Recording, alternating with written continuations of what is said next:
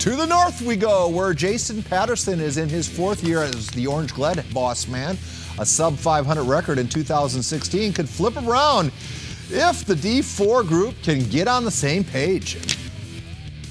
I would say the spirit I see just us being brothers. We've been brothers since we were freshmen. We all come together. We're like a family here. I love being out here. I love playing. This is what I love to do. Weight room in the mornings, 12 people to show up, but now it's the whole team that's been showing up.